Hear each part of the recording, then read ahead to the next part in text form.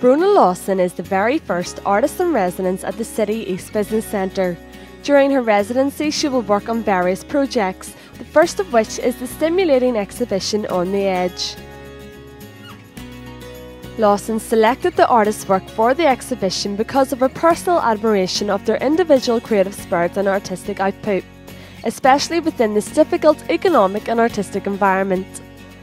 The 7 artists' work, including Lawson herself, are made up of prints, paintings, installation, drawing and video pieces, and between them boast an impressive list of experience. We're on the edge of an awful lot of things here, and the building is, we're on the edge of time, we're on the edge of an interface, we're at the edge of a lot of different things, and a lot of the artists that I've picked are on the edges of the actual art market. I sort of come back into the art scene locally for about over the last 4 years, and what I've noticed is you tend to see the same kind of people exhibiting and showing, and the same kind of names. And getting kind of into that scene, you notice that there's actually an awful lot of extremely talented people out there who weren't getting the opportunities in which to actually show the whole range of their work and what they can do. So the idea was, I picked 7 people that I knew was doing really interesting work but weren't getting the opportunities, and that's what we've got here at the moment.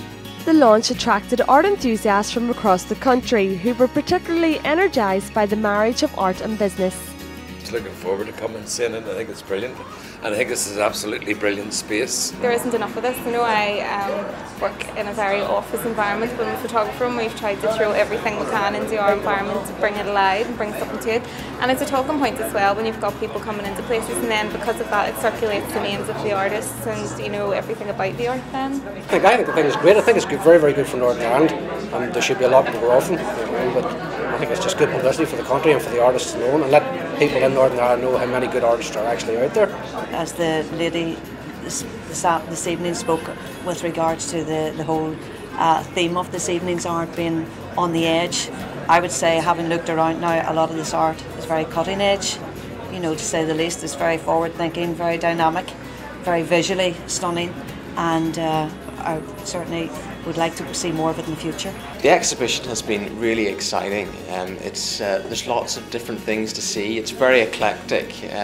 Even from the previous exhibit that I was at with Bronagh, it's a completely different perspective on her work, and there's lots of other things, and they actually complement each other quite well as well, I think. It's been very colourful. There's been a great variety of stuff. Abstract, and some of the photographs as well are very interesting. And a lot of techniques that I'm not that familiar with as well, so it's good to see the different techniques. I think it's a great thing for people to come down and see, and as I keep saying, it's a different venue.